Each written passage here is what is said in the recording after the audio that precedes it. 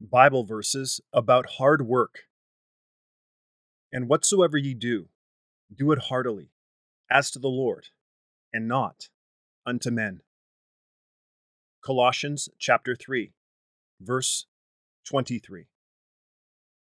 The soul of the sluggard desireth, and hath nothing, but the soul of the diligent shall be made fat.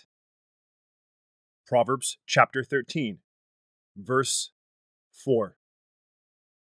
For even when we were with you, this we commanded you, that if any would not work, neither should he eat. 2 Thessalonians chapter 3, verses 10 to 12. I can do all things through Christ, which strengtheneth me. Philippians chapter 4, verse 13. In all labor there is profit, but the talk of the lips tendeth only to penury. Proverbs chapter 14, verse 23. Do all things without murmurings and disputings. Philippians chapter 2, verses 14 to 15. Commit thy works unto the Lord, and thy thoughts shall be established.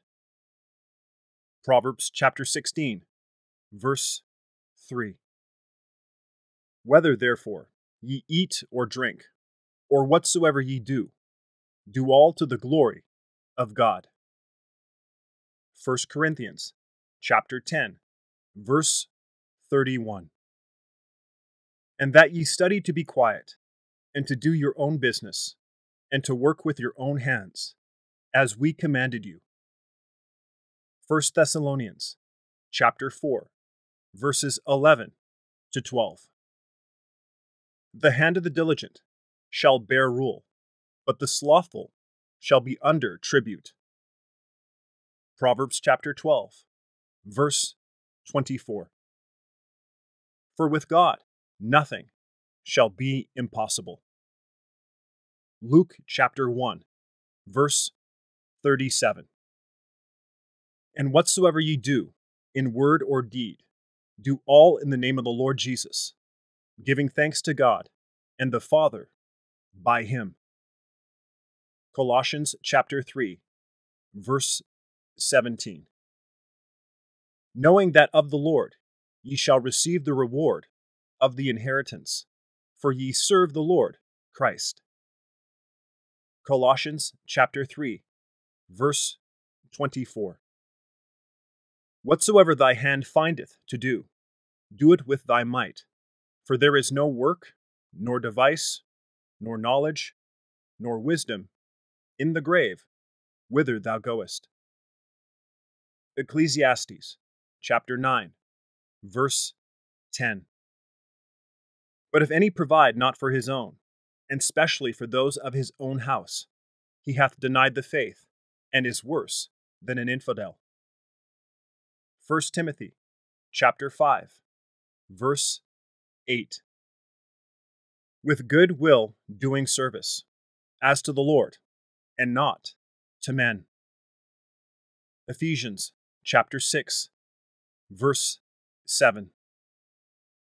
Go to the ant, thou sluggard, consider her ways, and be wise. Proverbs chapter 6, verses 6 to 8. In all things showing thyself a pattern of good works, in doctrine, showing uncorruptness, gravity, sincerity.